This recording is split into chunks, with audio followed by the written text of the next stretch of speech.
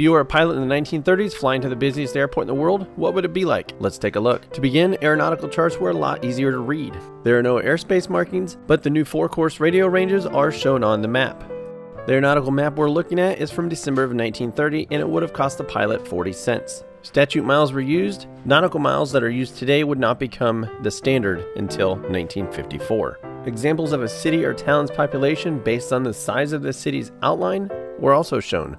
Visible landmarks such as U.S. highways, state highways, single and double railroads, and even trolley lines were shown. Aeronautical chart creation was a duty of the Department of Commerce.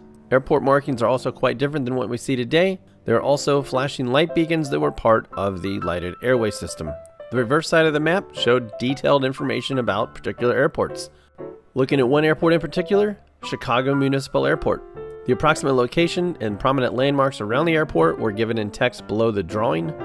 The length of the runways and approximate orientation were drawn on the airport sketch. This airport did have a lighted windsock. Predominant winds were given on this diagram here, which shows the percentage of time the wind was out of that direction. So 20% of the time the wind was out of the southwest. And the higher the percentage, the longer the line. The number of barbs did not equate directly to wind speed. On the 20% line, there are 4 barbs, and 4 barbs on the Beaufort scale would equate to a wind of 13 to 18 miles per hour. If a pilot wanted more information than what was on the back of the aeronautical chart, they could go to the airway bulletin. This airway bulletin is from 1927. You can see where Chicago Municipal Airport is. Looking to the northeast, proposed lakefront airport would later become Chicago Meigs, which at this time was a landfill and would not be officially opened until December of 1948. Much of the information given is similar to what would be seen in a chart supplement that we have today.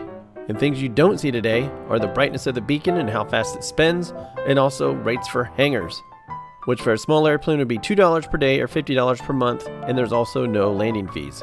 In 1929, Chicago Municipal would be the world's busiest airport. It would also have its first air traffic controller that same year, who would wave a flag telling the pilot they are cleared for takeoff or landing. Chicago Municipal Airport would also have a name change in 1949 to Midway Airport, the namesake coming from the Battle of Midway. And here's the airport today in relation to what it was in the early days. As always, thank you for watching.